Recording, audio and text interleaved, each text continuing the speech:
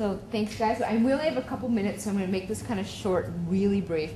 One of the most important things that we don't talk about is the amount of sugar we take in. The average American, if you have a hemoglobin A1C of 5.6 or 5.4, you're taking in 40 teaspoons of sugar. If it's higher than that, you're taking in more. Your goal is to get down to 6 teaspoons. Sugar is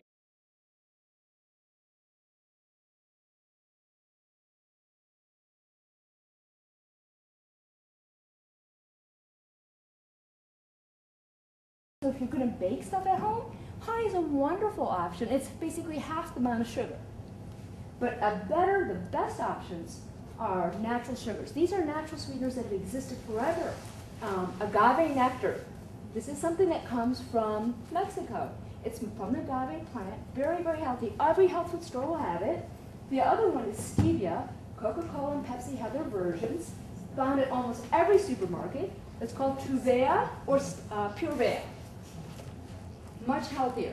So the glycemic index on these are much lower than white sugar. So you want to try to get to a natural sweetener rather than something man-made. I mean, if you notice, Splenda's not up here. Man-made. Anything man-made typically is not so healthy. Because once we muck around with it, you've got to take the value out of it. Let me quickly do oils. Just about every oil out there is not good for you, except for extra virgin olive oil. Really good olive oil. If you taste it, it's going to be peppery. You'll be like, you cough. Most people don't know that. If you really go to an olive oil tasting thing, you taste a whole bunch of olive oils, and it'll be really peppery. So always look for extra virgin. If you're going to cook, you're going to fry something, do canola oil. Because olive oil is not really good for fried foods. So canola oil is still a relatively good oil. The other oils, those are what we call omega-9s.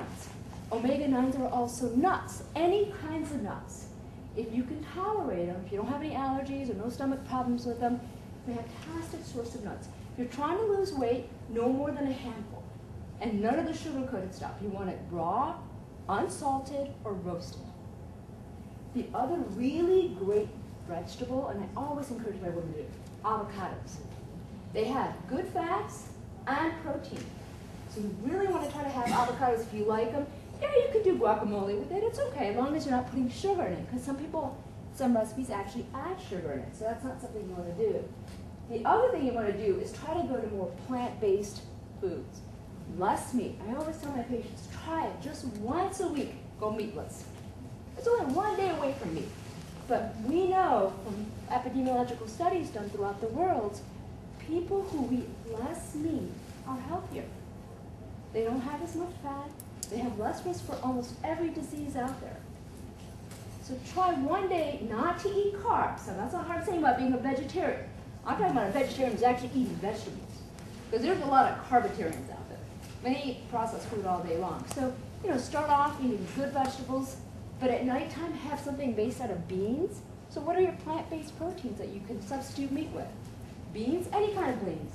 Black beans, pinto beans, navy beans, pink beans, white beans, cannelli beans, lentils. You can also do tofu or tempeh. This is tempeh. Most people know what tofu is. It's a little bit squishy.